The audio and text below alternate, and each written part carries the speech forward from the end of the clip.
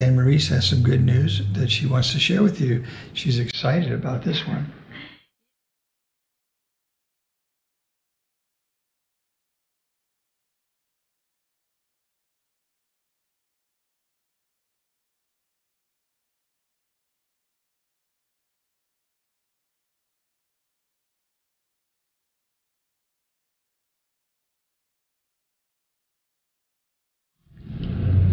Hello everybody, hope you guys are doing well out there.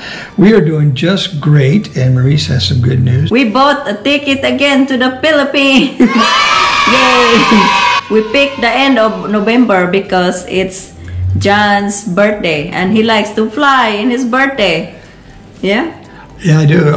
Years ago I flew to Canada on a trip on my birthday, and then I also, on another holiday, I flied at Christmas somewhere. I can't remember where it was. But I really enjoy flying on holidays, certain holidays, because the planes aren't very crowded normally. So you just got to watch which ones you pick. So I really enjoy that, and it's kind of a fun thing to do, because I'm not really the kind of person that celebrates my birthday. I mean... You don't like cake?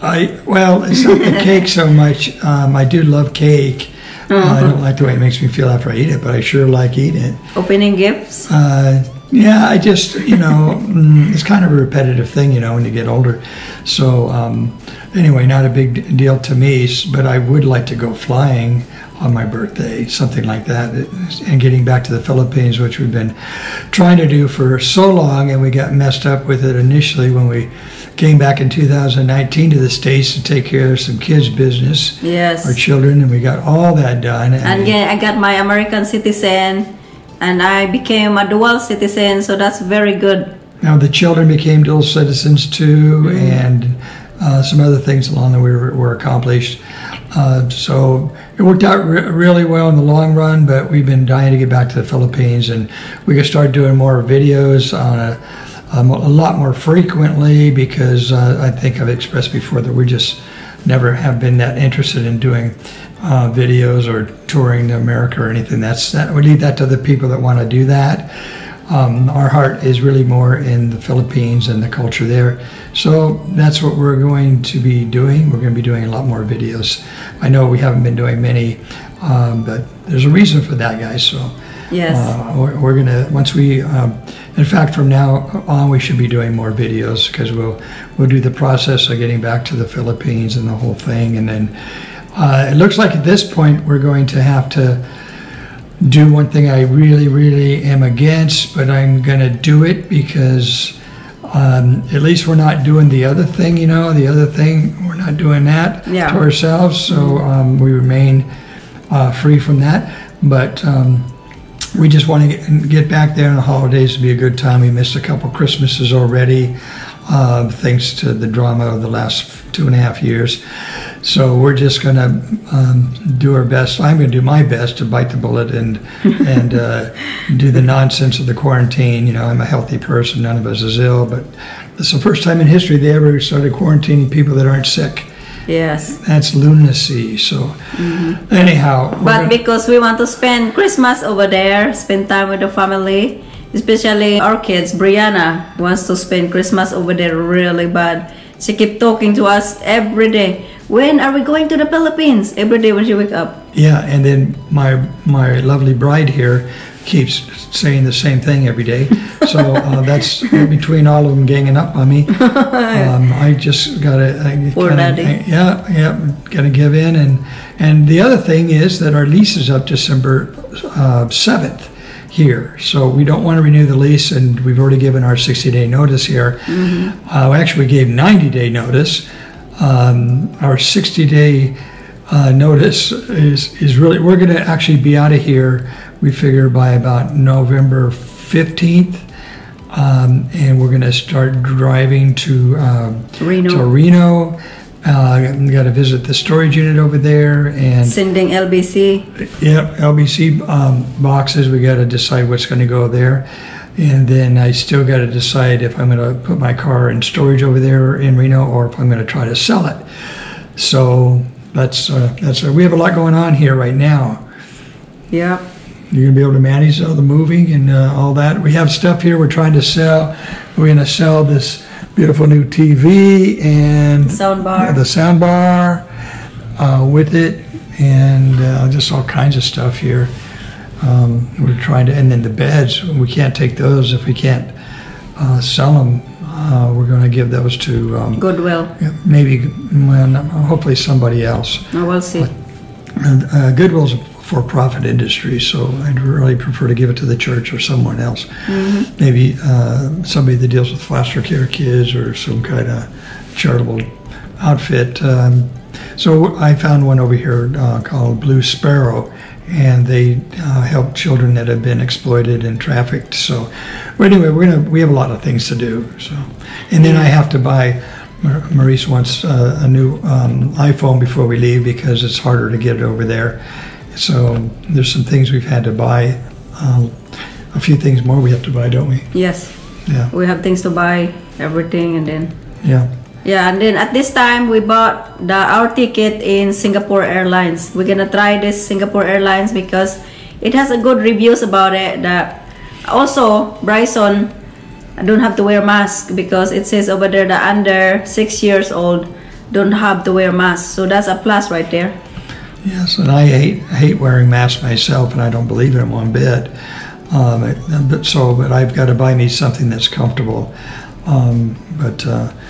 I'll do my best to comply with their rules on the airplane.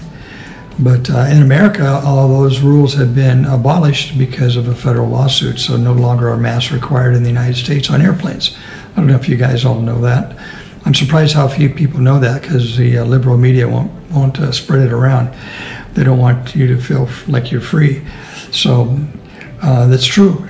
Masks are not required on American Airlines. In the airport it is still, even though they don't protect from anything, but it's just part of the charade is going to continue.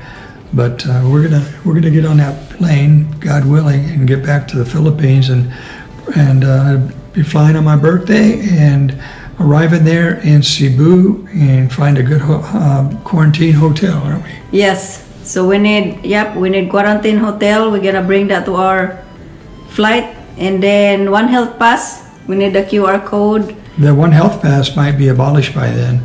Yeah, maybe because we'll see. Japan just abolished the One Health Pass. No, the PCR testing the PCR test. for That's departure. even better. I'd rather have that one. Yes, it started on October 1st. Japan, they said no more mask, and then they were let go the PCR testing for departure. Yeah. So I hope Philippines will do the same. I hope Philippines abolishes it pretty soon. Yeah. It's pretty much been abolished here in the United States, so. Even the PCR testing, I don't like Yeah, that and one. it's grossly inaccurate, the PCR test, so that's more nonsense I have to put up with it. But we're going to do it so we can get back and see the family and start our new adventure. You know, kind of continue where we left off when we were back there in 2000. Last time I think we were there. 2019. Yeah, we returned to the United States in 2019, and then all of a sudden the drama began. The drama began. Yeah. Okay. So what else do you want to talk about here? We got quite a mess here, as you can see. Yeah, as you can see, I start packing today, but I kind of slow down a little bit because we still have 1.5 months. And then once I start packing, I'm not gonna stop. So yeah, Maurice is really fast with packing. It's surprising That's how quick me. she is. She's good. I like packing. So. And we're really looking forward to getting our children over to the Philippines, where there's a lot more adventure and things for them to do outside, and the kids are a lot more friendly over there, and the culture's better and kinder, and get them away from their iPads. You know, one of the things when you're a parent in raising children nowadays is a constant battle with the computer and the iPads and all that technology stuff. They get so obsessed with it, and then it really changes their behavior. So we're looking forward to getting off that and getting outside to have a lot more adventure and fun. And don't you think? Yes, because I noticed Bryson, we bought iPad for Brianna and Bryson brand new. And then Brianna's playing this thing, Roblox. And then Bryson copied her because he saw what Brianna's playing and he really liked it. So we tried to give it to him. Oh my God, I noticed his behavior once he played that thing, and the character that he was playing is kind of a fall apart, kind of a, you know, lost or got kicked by somebody, yeah. Kicked. And then he gets so upset. I mean, yeah, and he's so addicted to these games. He cry and stress and whatever. Yeah, it's stressing him out. He wakes up in the middle of the night with nightmares. Nightmares. And it goes on for a couple hours, and it's really dangerous. We feel like these. I saw some studies on a long time ago, and I haven't seen anything since about it. But they are very damaging to children. They're just they're too young, and even parents get affected by too much time on the computers.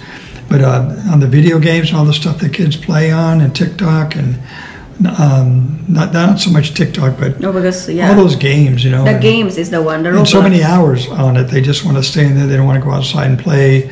So sometimes I'm really sorry that we ever purchased those iPads for the kids. But on the other hand, they're getting very smart. I mean, there are a lot of things they do learn. They learn everything in there. Yeah, Bryson knows how to navigate so well for 3.5, and that's how it is with the kids these days. Mm-hmm. It's really, it's probably a double-edged sword, you know, but I don't think the little minds are able to handle the constant looking at the screen and all that, and turns them into very emotional and high-strung,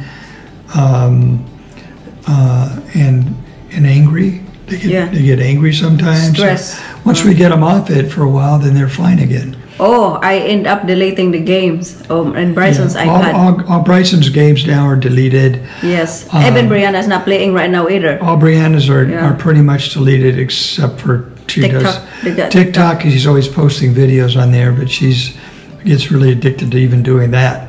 And then I noticed, after I deleted Bryson's games in his iPad, he's not playing right now for a few days. And he's a really behaved, a good boy, smiling, no more nightmares at all. So that games is really messed up in kids' brain, I believe so. And a lot of parents kind of get lured into letting them do it because the kids are quiet. Babysitter the kids. It's like a babysitter for the kids. Yeah. You know, it used to be the cartoons on TV. That would be enough. But they find that these kids can take care of themselves for hours on end on these little iPads and all. They just get so addicted to it, mm-hmm. and mesmerized by it. So that's why we can't wait to bring the kids back over there, because you know why? In the village where my family is, there's a lot of kids over there. They can play, run around over there together outside. And there's no Wi-Fi. There's Wi-Fi, but they're more fun. They're looking forward to going outside, and they like to play with all the kids and all the fun things to see and do. Yeah, with the family. Yeah, just family stuff, and you're more apt to be outside. You know, here in the States, like in this apartment complex, or even when we had homes in the past, you hardly know your neighbors anyway. So. We've been here for how many years now? Just 1 year. 1 year. Sorry. Not quite a year yet, but it'll be a year by the time we end our lease. Well, I don't know anybody here. I don't know any neighbor right there. I finally met my neighbor downstairs, one of our neighbors downstairs, and it's because she needed me to jump her car. Oh, yes, she knocked the door yesterday.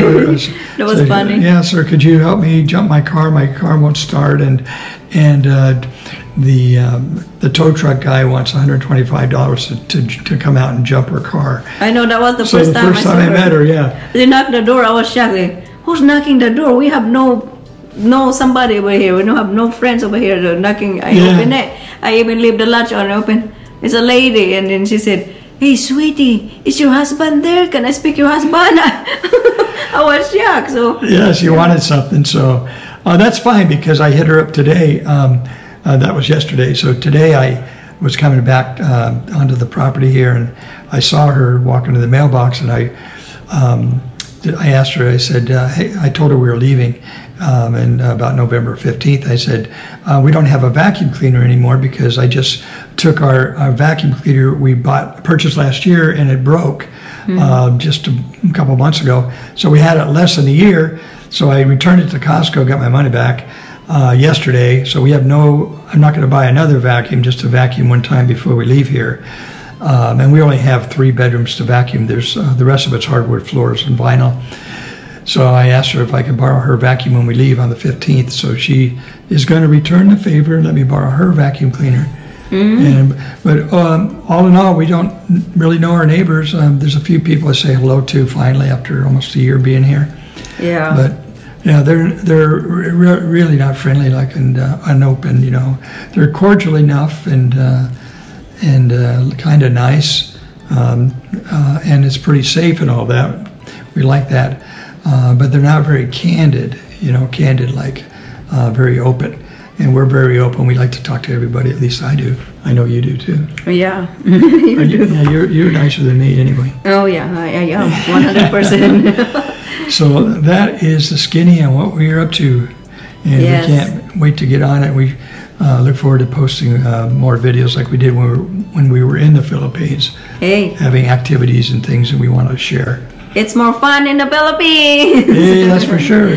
So Yeah. we'll see you guys in the next video, unless you got something else you want to say. Oh, to those our subscribers or followers that are asking about Joanne's wedding, check her channel right now, Beautiful Life with Joanne and Amy. They just uploaded their wedding videos. It's like 24 minutes. And then she has more coming up. It's 1 hour and a half. I think it will be uploaded maybe today or tomorrow. So that's all for today. And we know that we're not the only ones. A lot of you guys are also planning your trips to the Philippines, and we know who some of you are. So good luck on your travel plans too. Finally, we're all kind of gearing up to get back over there. So I know like 3 or 4 people that are going in the next few months in January. Also, Philippines is kind of addicted because people go there and then they want to come back in America. And then after when they arrive to America, they want to go back to Philippines and then back and forth. We have a friend that we have a couple of people I've known over the years. They get all kind of tired of the Philippines, and they come. There's one we know of last month that just did it. Another vlogger actually came back to the United States, and when he decided to just, I mean, he was all I know. ready to stay in the States, and he came over here, and then all of a sudden And then within a week or two, he turned around and went back to the Philippines. They go, if United States, I'm gonna go back to Philippines. Yeah, once you get here and you remember how insane it is over here. I guess that's what got to him. So Yeah. there's really no bad decision. You know, it's whatever you want to do. Life is short. Yeah, life is short, so just enjoy every minute. Yeah, that's of it. part of the adventure, whether it may seem like a bad decision or not. Yep. Okay, well, we'll see you guys in the next video, and leave us a comment, and look forward to seeing you more in the future. Yeah. Thank you for watching. Bye.